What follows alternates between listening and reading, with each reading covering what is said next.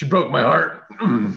I want to go to space. Hi, I'm Ross Butler, and I'm at home with 17 to answer 17 questions.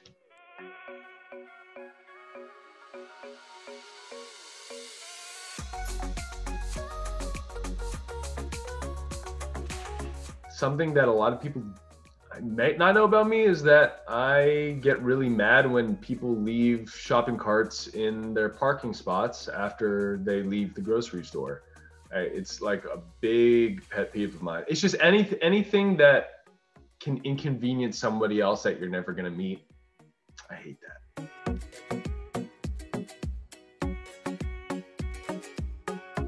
I have absolutely been starstruck by a few people, but one that kind of sticks out in my brain is I met Keanu Reeves once at the premiere of Always Be My Maybe. Amazing movie if you haven't seen it, on Netflix. Yeah, and he was at the after party. I was at the after party. I probably waited in the corner for an hour just looking at him, trying to build up the courage to do it. And then I just went up. So I just walked up and was like, hey man, I'm really nervous right now, but you're like a legend to me and you're a big reason I got into acting.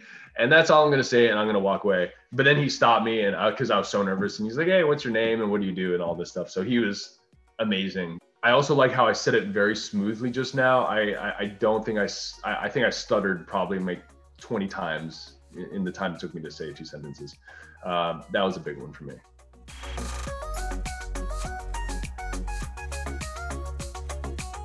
Yeah, from 13 Reasons Why, I took my my football jersey as Zach Dempsey and also my Letterman jacket. I never got a Letterman jacket when I was in high school because I didn't play a sport that gave out Letterman jackets. So to have mine, like I'm thinking about framing it up and putting it on the wall. But yeah, I mean, I think that was just a very solid representation of my 4 years on that show. And yeah, it's something I'll always remember.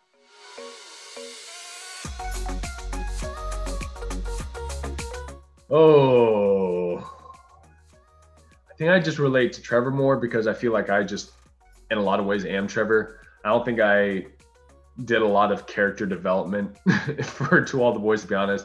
I think they just asked me to come on just so that I could joke around with everybody, or I feel like that's why, and just bring like a different energy. So yeah, I relate to Trevor more.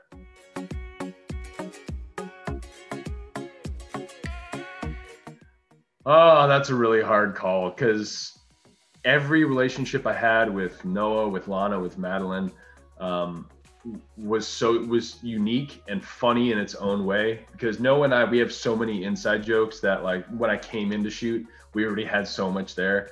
Lana and I have this awkward, weird sense of humor. Like I'm sure there's a video of it somewhere else with all this other press coming out, but whenever we try to have a conversation, it doesn't go anywhere. It's the most awkward thing, but it's hilarious to us. And in Madeline, I don't even know how to describe me and Madeline. Me and Madeline's relationship is kind of like Trevor and Chris's. It's two people that you don't think would normally get together or would have a good time together. But yeah, we joke around a lot. So I can't say who's the funniest, to be completely honest with you. It's so different per person.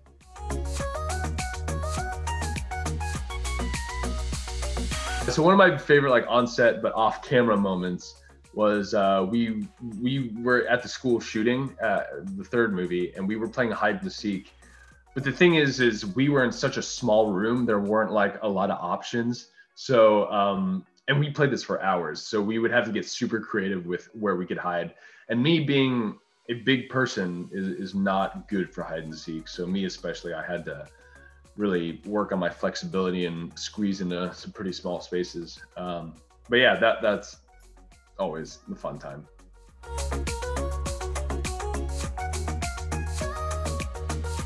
Noah, we were friends before and we're better friends now. We have so much history.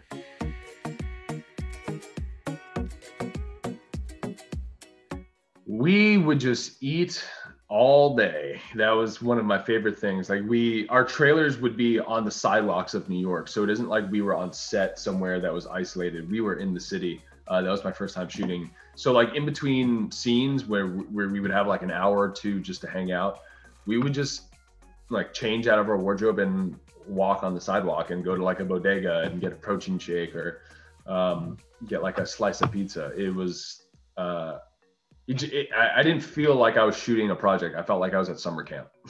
So yeah, it was just being there with my best friend.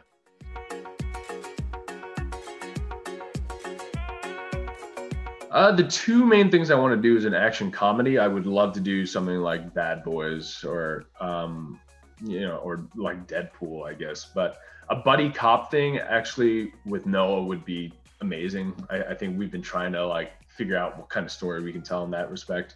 And then something sci-fi. I love sci-fi as a genre. I love everything sci-fi. It's just hard to tell stories on sci-fi because of how big the budget has to be usually. I want to go to space, fake and in real life.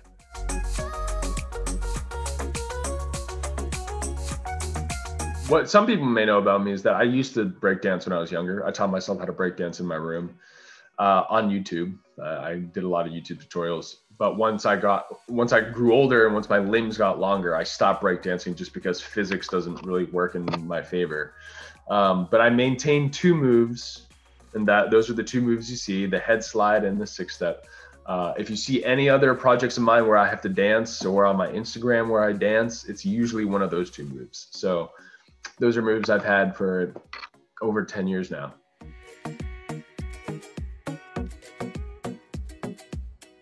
I have done a promposal. It was going to be bigger than it was, but I got some intel from my date's friends that she didn't want me to do a whole big thing. My whole plan was like during a pep rally, I was going to be like on the field in front of all the bleachers and I was going to do it, which in hindsight didn't really fit her personality. She was a little bit more shy. So like, I just kind of did a thing where she walked out of her classroom and I had like a dozen roses and I asked her and she said, yeah. I don't think she wanted to go with me, but it's cool. I've lost contact. She broke my heart.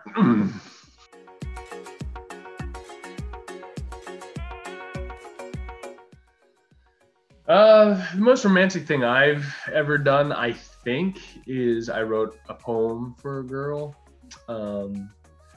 Yeah, I just kind of in the moment felt really spontaneous and I put a lot of time into it.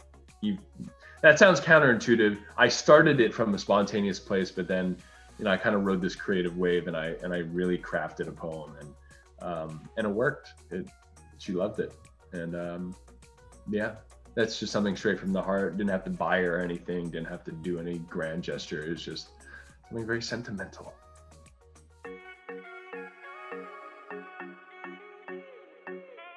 Curiosity is the big thing. Curiosity in life, because I think in order to be curious in life, you have to love life.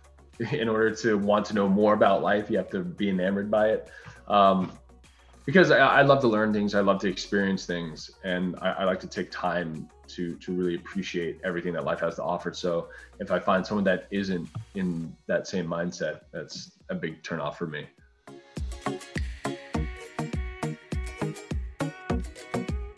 Heartbreak for me is I turn to the creative arts. I find that as my outlet. It's no matter what it is, whether it's playing an instrument or writing poetry or wood carving, just anything where you can channel how you feel into it. Because I think that's essentially what creative arts are. It's a language of emotion. You can even speak to someone about it, because that's literally communication. That's you expressing yourself. Any way that you can hear yourself out loud or express yourself so that you can look at it from an outside perspective. And then it helps you just get your mind off heartbreak.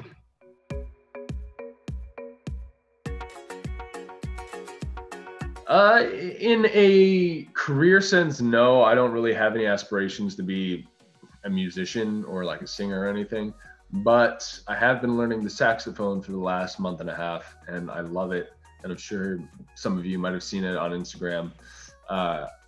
But I just love the saxophone. There's something about it.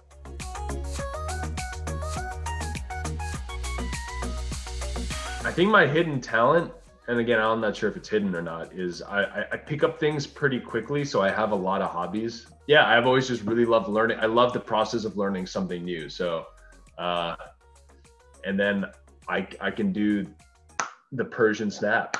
I just taught myself. Look at that. Hey, can you do that?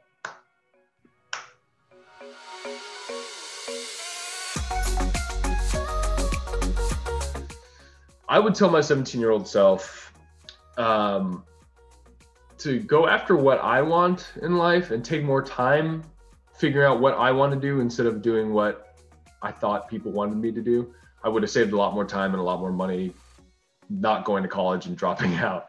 And I probably would have been a lot happier. So yeah, I would take the time to know yourself. All right, guys, thanks for watching. Make sure to check out To All the Boys, Always and Forever, streaming now on Netflix. And for more videos like this, make sure to subscribe to 17's YouTube channel.